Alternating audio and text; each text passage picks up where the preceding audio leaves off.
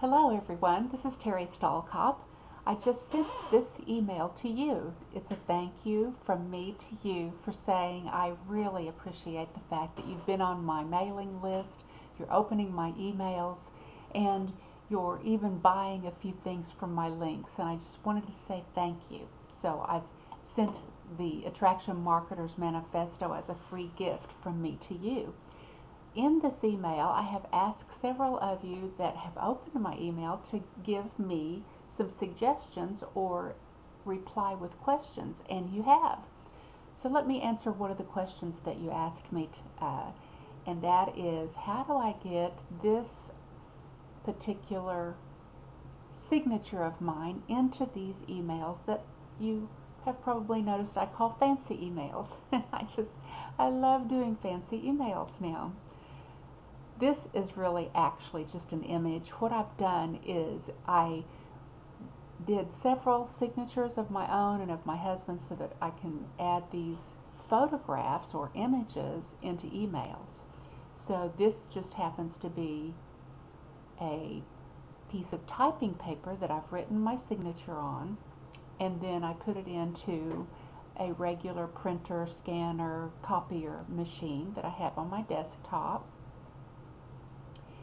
And the way I get it into an email like this, I'll show you now. At the bottom of my email, you can see that there's a place that you can just go visit iContact. So we'll do that now. We're going to visit iContact. This is where I do all of my fancy emails. This is where all of my emails come from. When you get an email from me, it's either an autoresponder or it's an email that I'm sending to my list. You're on my list, so at the bottom of my email you'll see that it's from iContact. Now in iContact, whenever you create a message of any kind, really, doesn't matter whether I'm doing a fancy email or not, I can add a picture into an email. So let's just go into an email editor, and let's say I'm going to send you an email, but really all I'm going to do is go into the pictures that I've stored inside iContact, and here's the picture of my signature that I scanned.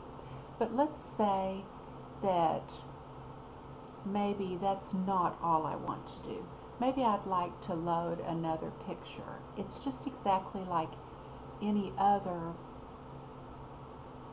Let's say I want to change that image, and so I'm going to choose a different image that I don't have loaded in here, so I can go into browse like you do, and I can choose a different image and put that image into the email by uploading it into iContact.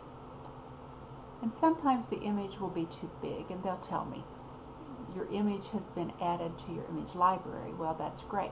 It was not too big, and there it is. But sometimes it's too big, and if that's the case, then I'll do another video to show you how I resize it. But in this case, it was fine. So I just click on that, and instead of my signature now, inside the email I'm sending is now the new image. Or I can also write a little bit of text and then say, like I did earlier, thanks for opening my email, and put another image in there, which this time it'll be my signature that's already stored, and there you have it. So I hope this helps. I'll see you next time. This is Terri Stallcop, your marketing super guide.